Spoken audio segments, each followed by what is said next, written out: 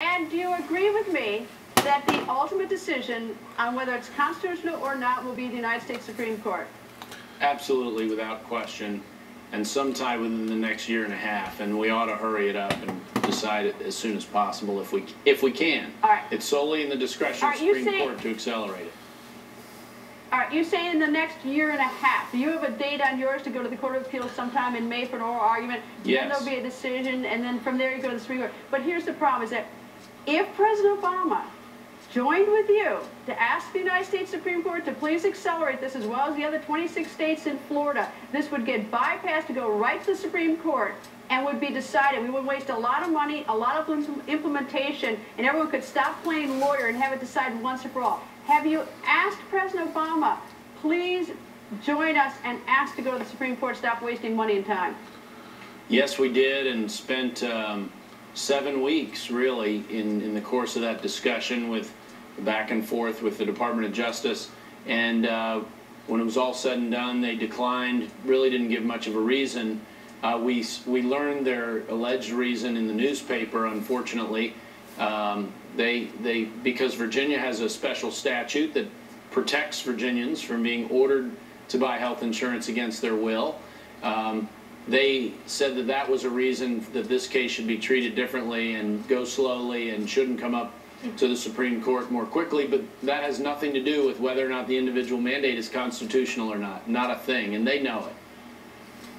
And you know what? I am absolutely certain, because I know this would take 2 minutes, just change the cover sheet on your existing pleadings, doesn't need any more witnesses, no more evidence or anything, just change the cover sheet and boot it up to the Supreme Court. I am absolutely certain that the federal government, that the Obama administration is gaming you and the 26 other states because they wanted to drag out, to get implemented. We're going to waste tons and tons and tons of money, and we don't know the end result of the Supreme Court, but it is the worst case of gaming the American people, and health care is so vital, and money is so important that it's just us getting gamed terribly. It's disgraceful. Well, Greta, and remember, part of what you said there, if you set all the money aside, if you set the decision timeline aside, we have frozen real health care reform in its tracks until this is resolved. If, as we hope, the court strikes this law, as Judge Vinson did in Florida, then we're starting back at square one for real health care reform, hopefully market-based and not more government, hopefully less government. But we're frozen now. Those bills aren't going to start proceeding through committees. Yeah. They aren't going to be in the budget until this law is out of the way. And the only way that's going to happen in the next couple of years is via this court case. And you know, General said, you could actually lose. The Obama administration could actually win the Supreme Court. We don't know. But the thing that I do not understand, in Florida, those state attorney generals, unlike you, they have not asked the Obama administration, as far as I know, to go right to the Supreme Court. I don't know what in the world are they dragging their feet for. I mean, you know, this is just so nuts to me that everyone is doing this to the American people.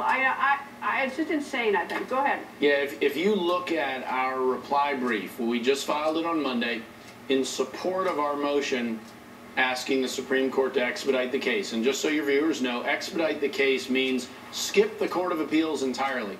Well, one of the things we referenced was a letter from 28 governors across the country, including almost all, if not all, of the governors in the states in Florida, to hurry the case along. Now, some of the governors are parties down in the Florida case, but the Supreme Court could also grab that case along with the Virginia case and put them together and expedite them both based on case law that they have already established. So they have a lot of options here, but it is all within the discretion of the Supreme Court. And the thing is that we don't know. I mean, the Obama administration may win. Who knows? I know that you think that you'll win. I have no idea what the Supreme Court's going to do. But the bottom line is the American people are being so gamed in this. It is absolutely disgraceful. And I get to take the last word on it. But I do appreciate you joining us, General. Thank you.